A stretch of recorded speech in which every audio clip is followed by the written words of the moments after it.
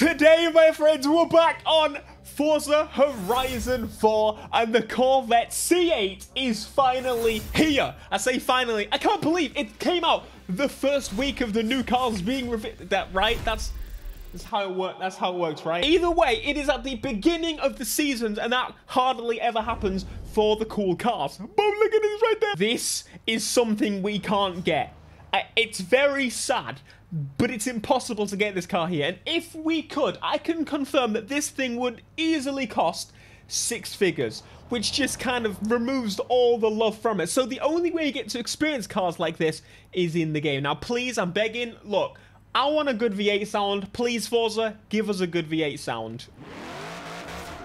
I mean, it's a little... I didn't mean to do reverse, but it's a little bit better. It's a little bit better than the normal V8 noise that we get on the sporty super of any V8 car in the game. But of course, we're going to go for our first drive. This is the only way, on the Crew 2, because we did that already, that we're going to be able to experience this car. And of course, in the Crew 2, we do have more visual customization, but we'd like to jump to Forza to get a little, I would say, realistic idea. But in terms of engine swapping and the like, Forza has that upper hand. I hope and pray that Need for Speed gets it in the next game. Straight away, I'm going to tell you, it feels just as I would expect an American machine to feel.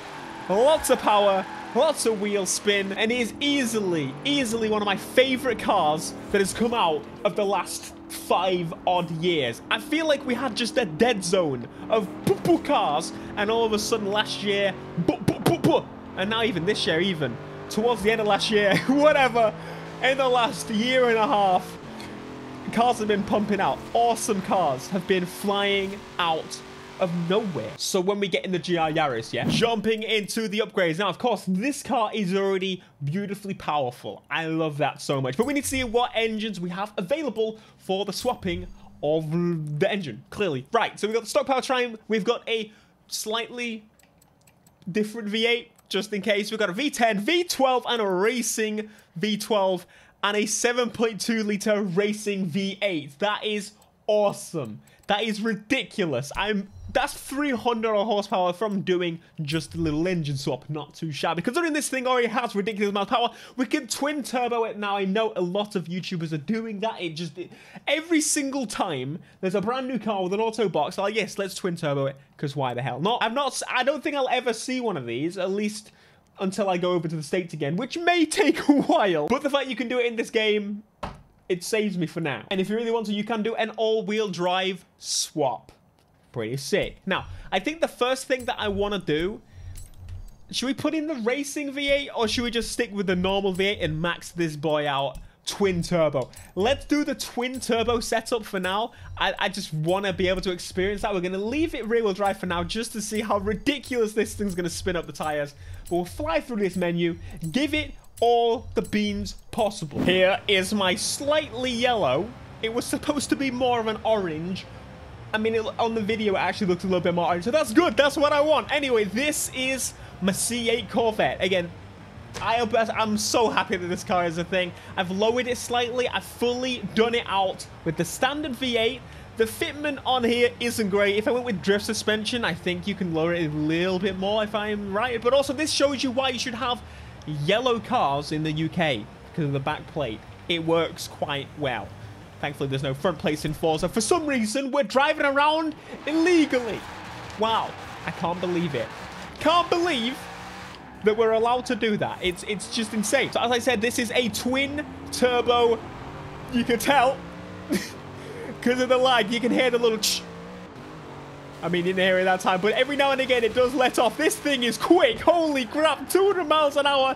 Twin turbo standard. I say standard. We've probably full beans modified was standard V8 in the Corvette C8.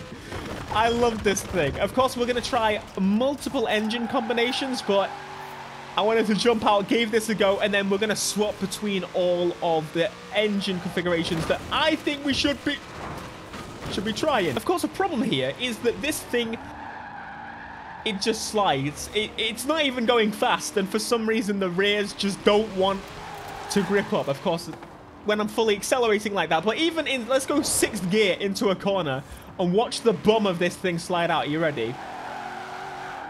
What? What is that? We've got the best tires on this car. It should not be doing that. I don't care how fast I'm going. Mate, it's not even boosted. It ain't in boost. It's such a lazy bug. Why? Why are you firing up the wheels? I'm trying it. It's got to be done. I want to do it.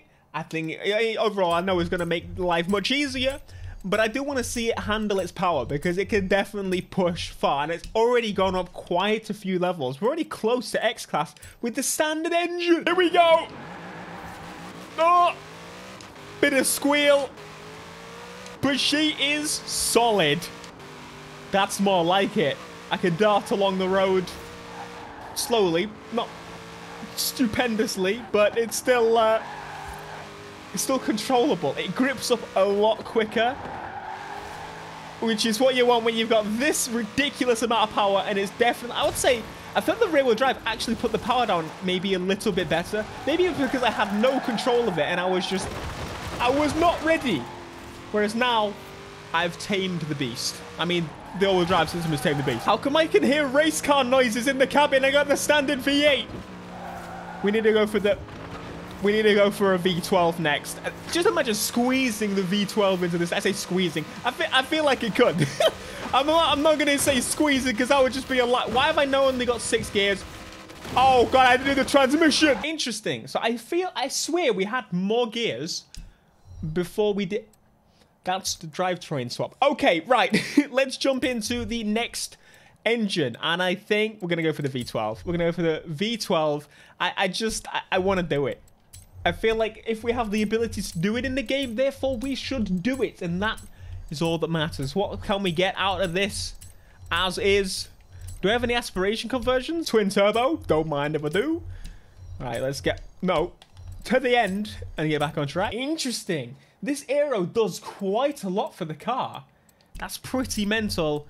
And removing the wing helps. I ain't doing that though. Oh, hang on. I swapped to the other V8 and we're instantly in X-Class. I say instantly. I did a little tweaking to say that I'm not going to lie to you. If I go to the suspension. Oh, interesting. So I do have the absolute lowest we can have it. I thought so because I lowered the suspension as far as it could go. Surely the drift can't go any lower. That's kind of disappointing. We've got a little bit of camber if we go for the drift one, which looked kind of cool. But we can make it even more if we put the modified Forza wing on it as well. It's a shame it looks horrendous, but we could make it the absolute best if we put that wing on. Unfortunately, I'm going to have to do it, aren't I? All right, here we go. This sounds stupid. It feels wrong in so many ways. Holy crap, this is fast. You know, if I ever had unlimited money to be stupid with, this is pretty dumb. This is pretty dumb. 200 miles an hour just like that. Flying through the speed. We've got no turnability whatsoever at that speed. So we're going to fly through the field and probably roll. Oh! We're going to have a cheeky little race against some supercars. We've probably maxed ahead of all of these baboons, but you know what I'm saying. I gotta give it a go. Oh my, the straights are on my side. I gotta go like an absolute baby through the corners because this thing feels like a train. It can't do great things other than in a straight line. When I get a straight line, this thing is an absolute rocket ship. And of course, in the slight bends, it's not too shabby either, but yeah, I do like this car. I very much want to experience it in real life and maybe a more sim game. But of course, there's going to be a while before it's properly in any major sim racing titles. I do want to experience how this thing could properly feel. Because I know for a fact that Forza does exaggerate some of the slidability and the understeerability and the oversteerability of some motor vehicles. And therefore, I would like to, like, for example, the stock RCF, I can tell you, it's almost impossible to get that thing to spin up, but in this game, it spins up like nobody's business. So I very much would love to see what this thing drives like firsthand. Of course, maybe without 1200 horsepower. Because I think it would feel just a little bit different with a V8 with twin turbos. and a lot more power. I didn't even properly read. I think it's like 1200 horsepower, the last engine we did. But there is some potential here, and I very much want to see what the community comes up with. I just say that I don't think overall, as a standard for most of us, we're going to be able to get this thing to go like we want it to. 1500 horsepower. This is an awesome addition. I don't think it's going to be the best at anything. I think it's a bit oversteery / understeery, depending on the situation, of course. Tuners are going to make this thing a lot better, but I still don't think it's going to be that great. I mean, you kind of want a good base to start with, you know what I'm saying? But it's awesome, and I'm glad that it's now in Forza, and more people get to enjoy it in this game. It's super easy to unlock, of course, the festival playlist. You already know. You do 3 races on the higher difficulties,